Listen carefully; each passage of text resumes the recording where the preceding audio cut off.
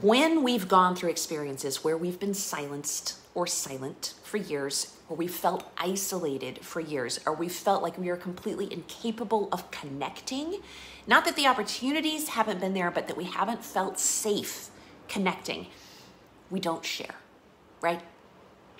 So this is why I was so proud of so many of you yesterday. And by the way, hit share on this, make it go viral, because a lot of people need this message. There's 55 of you, 57 of you on right now. Everyone, if you are interested in doing so, and it does not violate your free will, because as a cult leader, I would never want to do that. Hit share and pass it on. This is going to be good. So I love the illustration of the metamorphosis of a butterfly. When we are just walking along, trudging along, we are completely ignorant of the situations around us. Oh, there's a cute little bunny outside my window. It's so tiny, it must be a juvenile. Anyway, rabbit, squirrel, literally. When we are completely ignorant of the situations around us, it's kind of like being a caterpillar. We're just eating the leaf in front of us. Eyes right there, just right there, right in front of us. Crawling down the stem, eating the next leaf, eating the next leaf, crawl down the stem, drop, fall on the next stem. We're doing perfectly fine as a caterpillar. We're living life as a caterpillar, but it is not a bird's eye view of anything. Your entire focus, your entire world is just survival. Just eat the next leaf. It's survival mode. And very often, in the experience of abuse, we live for a very long time in survival mode. So it's like just the next right step. And sometimes it's not even the next right step, it's the next stay alive step. Survival mode is a good way to survive. So I'm not knocking survival mode, and if that's where you are or where you have recently been, I am not in any way shaming you. Survival mode is way better than not surviving, right? So I'm not condemning the caterpillar. But there comes a time when we begin to realize that things are not as they seem, and there is more to life. There is more to the experience. There's a bigger picture than just the next leaf and the end of this stem. The world is bigger than that, and there is something greater to be experienced than being just a caterpillar. And it's scary, and it's exciting, and it's thrilling, but you cannot experience that world as a caterpillar. You can't function in the butterfly world as a caterpillar. And so as a result of that, we want to hide away. Are you tracking with me? We want to go and hide. So we pull away because we don't know. And we cannot function in the butterfly world. We become aware of just the tip of realizing that we were created for so much more than just surviving to the next leap ahead of us. But before we can do that, we have to go hide. And for a while, we get this hard shell and we put up these walls that are barriers between us and the world. And behind that wall, we literally become liquid goo. The caterpillar inside the chrysalis becomes liquefied. It's kind of shocking. Just how on earth do you liquefy from one creature and then reform into an entirely different creature, something beautiful like a butterfly from a caterpillar? Only the creative power of God can follow us through that process. And it's the same thing as for us as it is for the caterpillar to the butterfly. The creative process, the creative power of God is the only thing that can bring us through that process. A butterfly out of a cocoon that is filled with God's healing. But in the middle of that, in between those two experiences, while we are behind the hard shell hidden away, we are literally deconstructed from caterpillar into liquefied goo. into this melting down. And it feels dark, and it feels isolated, and it feels lonely, as though you may never see the sun again. And the only thing available to you is to stay goo behind hard shell walls. But this is not a permanent stage. It does not have to be your permanent reality. It is only permanent if you choose to stop growing and to stop living while you are behind the walls of the chrysalis.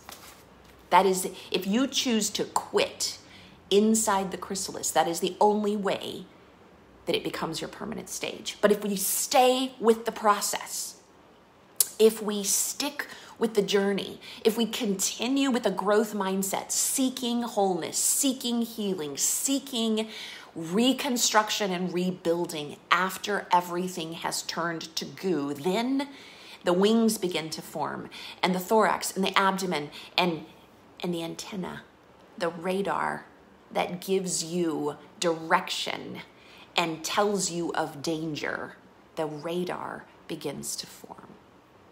Therefore, sensing and experiencing things we could not have been aware of as a caterpillar. And then there is the struggle to emerge from the cocoon. And emerging from the cocoon takes time. And here's a warning. If you end up having a helper or an activist who comes along and tries to just break the cocoon open to help you out, and you don't go through the cocoon shedding process yourself, then the necessary nutrition does not make its way all the way down, are they the capillaries of the wings? And you don't get the strength that you need from the struggle.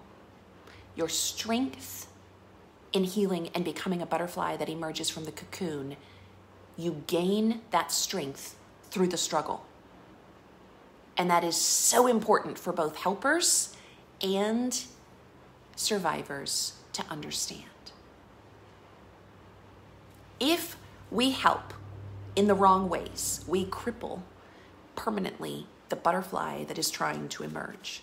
So in that concept, when the time of goo is done, when the season of goo is gone, then we can become part of the world in a completely different dynamic. Now, instead of just seeing the leaf and the stem, we can rise above and see the whole picture. We see the bird's eye view. We can choose where to land. Our antenna warns us. We have radar now. Are we still delicate? Yes. Are we still easily harmed? Yes. Are we invincible after emerging as a butterfly? Yeah, no, it doesn't work that way. We are not invincible just because we've gone through the darkness. Here comes my train, right on time. Just because we've gone through the darkness and emerged from the chrysalis and are back living in the light and able to float high above the dangers that are on the ground doesn't mean we're untouchable. We're still sensitive. We're still delicate. We're still easily broken. But we can interact with the world from a completely different vantage point of freedom and independence and also strength. The thing is, we have to have experienced each of those stages in order to become a butterfly.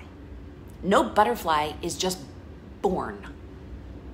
No butterfly hatches from egg straight to butterfly.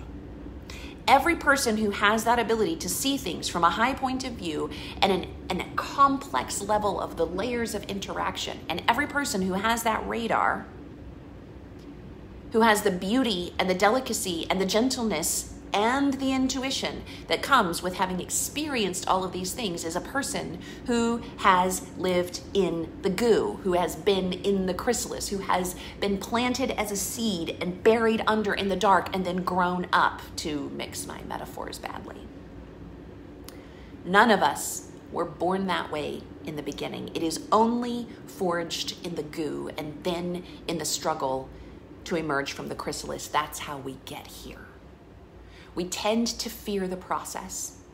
We tend to fear the struggle as though the struggle and the process were the end game. But the struggle and the process are not the end game. And yes, probably the stage of being in the cocoon may be the hardest. Like when you're the caterpillar being harmed and abused, you don't know anything different oftentimes. In the stage of the cocoon and the stage of emerging, it's the hardest because the caterpillar is not actively fighting its environment. The butterfly in the process of emerging is the one actively fighting its environment. The caterpillar is unaware on so many levels. It's just living in survival. So when you go into the cocoon and it's like this withdrawal from the world and you're pulling away, it may actually feel good to pull away from the world at that point. It feels like you're creating safety for yourself. It's almost like a time of rest. You're just not engaging with the world. It may be rest like depression. It may be rest as in choosing to withdraw and focus on healing. Different stories are different. It can be some combination of both. But the hardest part on the creature itself is when the butterfly is formed and it has not yet struggled to emerge from the cocoon. So, this is the hardest stage because you are wrestling against the forces that bind you, the outside world, to become a creature of freedom that can healthily and safely engage in that world on your own terms. A creature that is new, a creature that can fly, a creature that is free.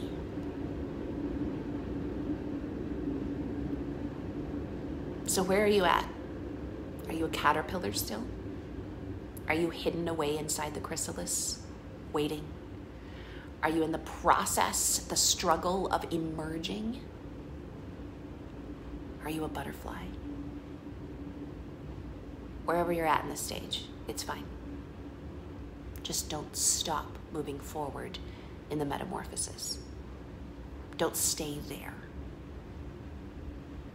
Keep going. And keep encouraging others to move forward in their metamorphosis too. So hey, I started my morning being called as cult leader. I'm going to finish this by encouraging each of you to move forward in your own metamorphosis. And to someone who just said you'd like to be able to read it to your boys, I'm turning my notes into a blog post. So I will be posting that on my blog over the next few weeks. It'll go into the queue. I'll post about it on my page. I will link to this video in my blog. And I hope all of you can, I don't know, share with me what is most blessed you. Share the video, pass it on. All right, lovely culties, have a butterfly day.